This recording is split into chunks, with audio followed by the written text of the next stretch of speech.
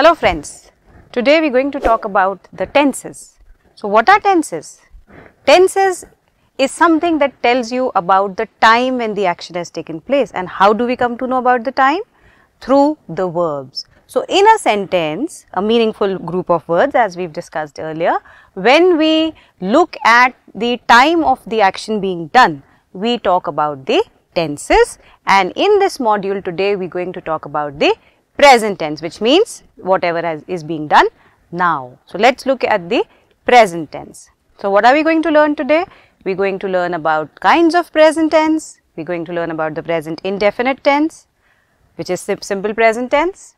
We will also talk about the present continuous tense, present perfect tense and present perfect continuous tense. So remember friends, in the topic the present tense, we are going to talk about 4 types of tenses: simple present, which can also be called as present indefinite tense.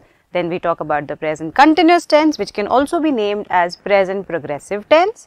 Number 3, the present perfect tense, and number 4, the present perfect continuous tense. And we will also look at the use of the words since and for. So let us begin. Verbs that refer to the present time are said to be in the present tense. So whatever action is being done today, right now at the time of speaking, will all be put under the present tense. For example, Nisha is drinking juice. Ricky reads a comic. So it is something that Ricky is busy with. So what we talk about is Ricky reads a comic, which means it is something which he is into a habit of doing.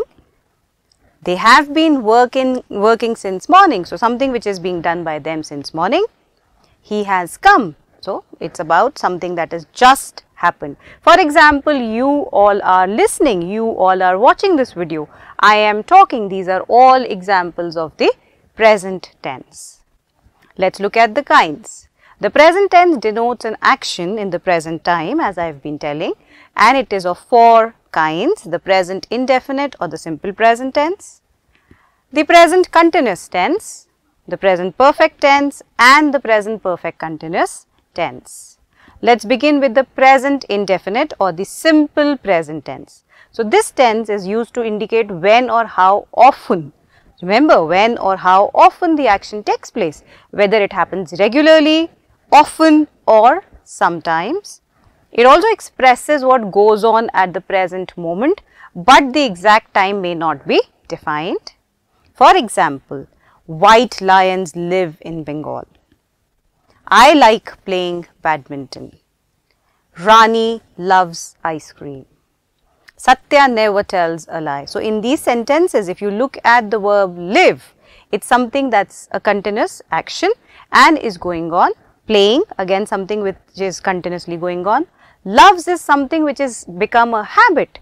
Never tells a lie, again something which is a habit. So a habitual action is also denoted by the present indefinite tense. For example, I study every day at 5 p.m. So that is my habit, I will do it every day. The simple present tense is used when we express facts or say something about a person or a thing. For example, the sun rises in the east. Will it change? No. The moon revolves around the earth.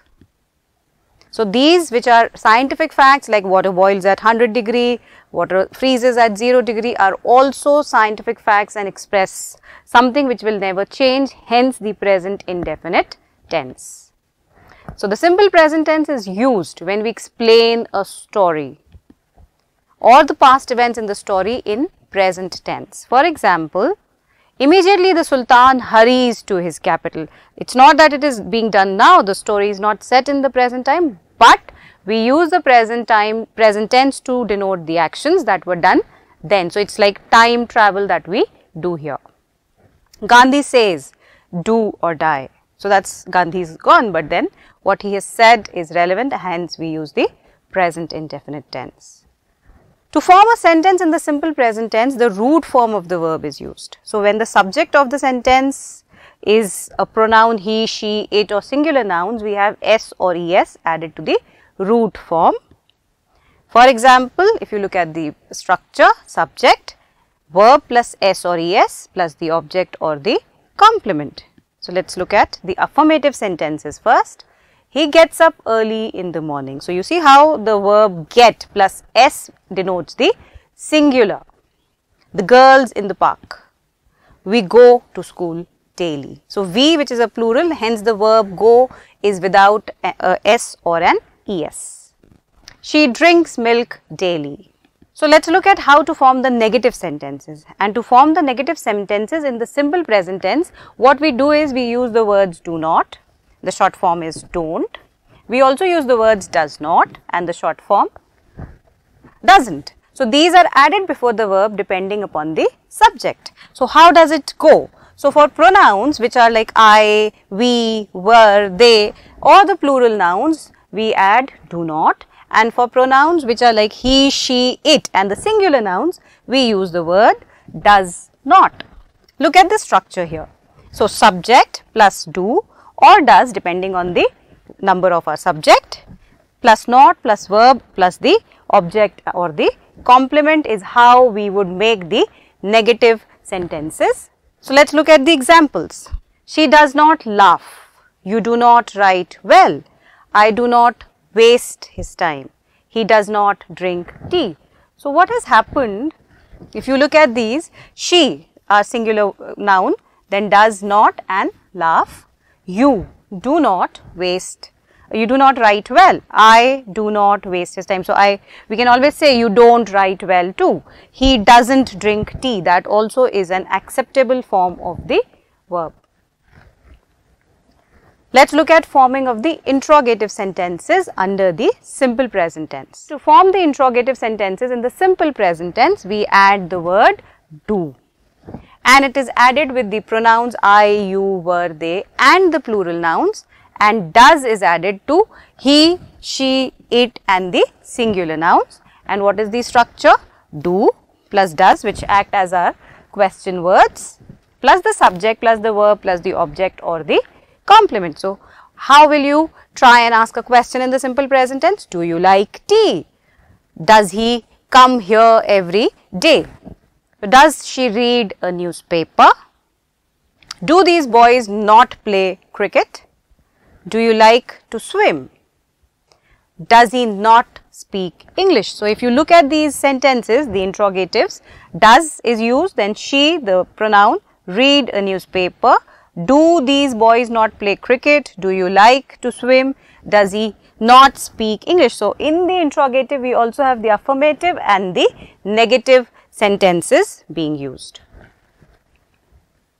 Let us come on to the present continuous tense, which will denote an action which is being done at the time of talking about it. For example, right now I am talking to you, you are all listening and watching this. So, all these actions which are being done continuously at a given point of time in the present scenario are called as the present continuous tenses. So, the present continuous tense is used to talk about actions or things that are going on or happening at the present time. It is used to express an action going on at the time of speaking, as I said, right now. For example, you all are watching, you all are listening, I am speaking. So, let us look at the examples here. Boys are playing cricket, I am going to school. Reena is swimming. So, you see the subject plus the be form and then the verb plus ing, which we have added to denote it as the present continuous tense. The present continuous tense is also used to talk about things that are planned to be done in the future. So, we also use them for future time reference. For example, the Prime Minister is visiting Washington tomorrow. So, this is something which has already been decided to be done in the future. She is starting dance lessons soon. So, is plus verb plus ing, which is used for future time reference. So, to form a sentence in the present continuous tense, we use the auxiliary verb is, am or are according to the subject and then add ing with the verb which is known as the present participle or the gerunds. Remember, we studied about gerunds in the non-finite verbs module. So, what happens here? Subject plus is or am or are plus the present participle, which is verb plus ing, the object and the complement. When will we use is? When do we use is? When the subject is singular.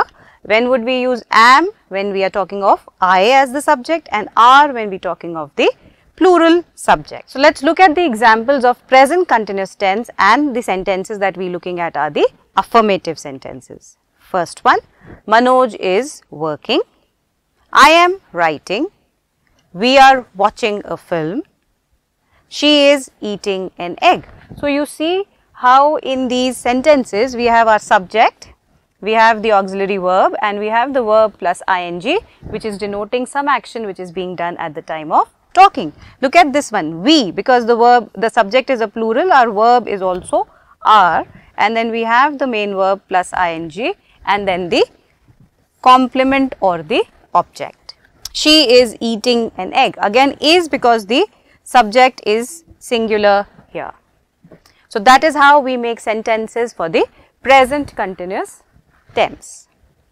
Let us look at the negative sentences. So, to form negative sentences in the present continuous tense, not is added between the auxiliary verb and the verb. Let us see how we do it. So, what is the structure? The subject plus is, am or are plus not plus the present participle plus object or the complement. He is not sleeping. He is not going to office. The boys are not playing. They are not reading the books. So, in these sentences you see how the subject, then our auxiliary verb, then the word not because we are making a negative sentence, then sleeping, sleep plus ing. Look at this one, the boys, the plural subject, then the auxiliary are, not, and then play plus ing is the structure that we use to denote the present continuous tense for the negative sentences. Let us come on to the interrogative sentences for the present perfect continuous tense. So, to form the interrogative sentences in the present continuous tense, the sentence is started with the auxiliary verb, which will become your question word, and it will be followed by the subject and the present participle form of the verb. For example, is, am, are, these will become our question words plus the subject plus the present participle plus object or the complement. Is father going to the office? Is the car not working properly? Are the boys making a noise? Are you not coming with me?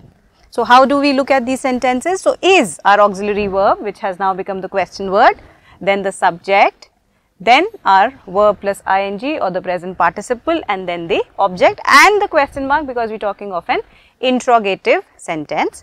And when the subject is plural, we are using the auxiliary are, the boys, which is a plural subject, making a noise, and then the question mark.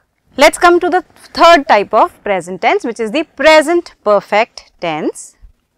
So, the present perfect tense indicates completion of an action. So, some action has been completed in the present time and thus connects the past with the present. So, it kind of links.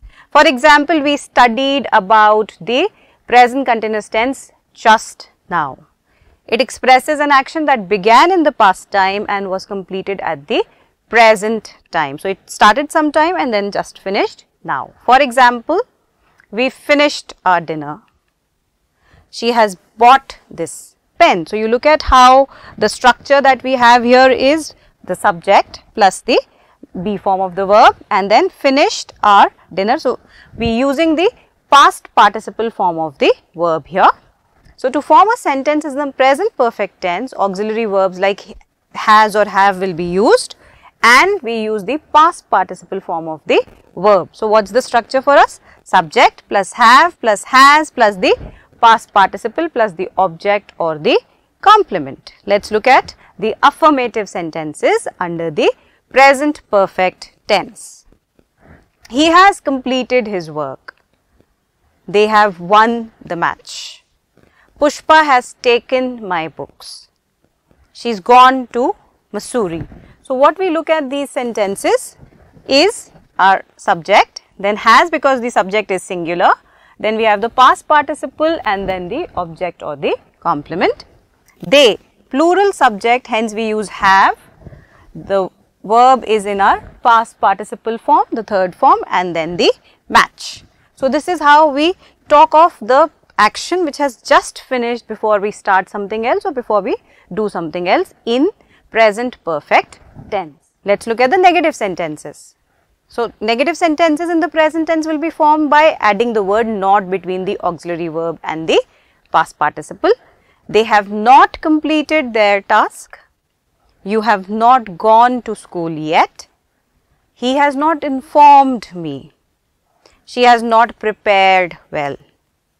So, what is the structure that we are using? So, we have the subject plus have or has depending on the number of our subject. So, if it is plural, we use have. Now, what is the structure we use at? Subject plus has or have. So, have when we have the subject plural and has when we have the subject singular, plus the past participle plus the object or the complement. I will repeat the example here. She has not prepared well. So, subject she has, because she is a singular subject, plus the past participle and plus the object or the complement. Let us talk about the interrogative sentences. So, to form the interrogative sentences in the present continuous tense, the sentence is started with the auxiliary verb followed by subject and the past participle form of the verb. For example, is, am or are plus subject plus the past participle plus object or complement. For example, have they not completed their task? Have you not gone to school yet? Has he not informed me? Has she not prepared well? So, what are we looking at in these sentences? We see the use of have as our auxiliary, they, not to indicate the negative, completed which is the past participle and their task which is the object and then the question mark. So, this is how we form the interrogative sentences in the present perfect tense. Let us look at the present perfect continuous tense. So, the present perfect continuous tense indicates completion of an action in the present time, thus connecting the past with the present, and it also expresses the action that began in the past and is continuing up to the present time. Looking at the affirmative sentences here, he has been advising her. So, maybe he started sometime in the past and is still continuing.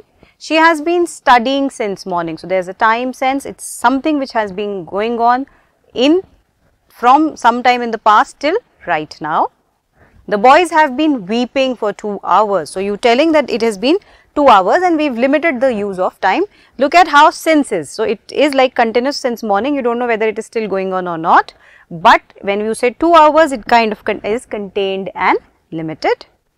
It has been raining cats and dogs. So, has been plus present participle cats and dogs, the idiom which means that it is heavy downpour. Let us look at the negative sentences. So, to form negative sentences in the present perfect continuous tense, not is added between the auxiliary verb and the verb.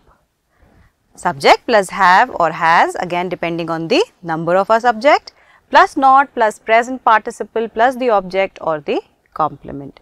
She has not been replying to my letter. So, see the subject singular, has, not the negative sense because we are talking of negative sentences, the present participle replying to my letters, the object or the complement. You have, because you we count as a plural subject. So, you have not been going to office for the last 10 days. So, we have talked about something which is like today and back past 10 days. Let us come on to the interrogative sentences under the present perfect continuous tense. So, to form interrogative sentences in the present perfect tense, the sentence is started with auxiliary. So, the auxiliary verb will become our question word, followed by the subject and the present participle form of the verb. Have or has, again depending on the number, plus subject plus present participle plus the object or the complement, and what should we not forget is the question mark. So, has she not been eating for 2 days? Has it been raining since morning? Let us look at the use of since and for. So, since is used for the point of time, which means you saying that something has begun in some point of time maybe and is going on. For example, since 1999, since April, since Monday, since 1 hour, since maybe last 2 days. So, you do not know whether it is over or whether it is still going on. For is used for period of time. So, when you talk of a period of time, we talk of something which began sometime and has finished within a limited or a definite period of time. For example, 2 hours, 2 days, 2 weeks, 5 months, 10 years. So, you see how the difference of since and for comes out. So, since when you have to talk of something that is going on continuously, for when you have to talk of something that started in some point of time and has got over. So, it is like limited time that you denote. So, what have we learnt in this module? We have talked about the present tense and we have talked of the types of present tense. And what are the kinds of present tense? The simple present tense, present continuous tense, present perfect tense and the present perfect continuous tense. Hope you have had fun learning with us. Thank you. To watch the complete video, download the Upbind educational app from Play Store and App Store.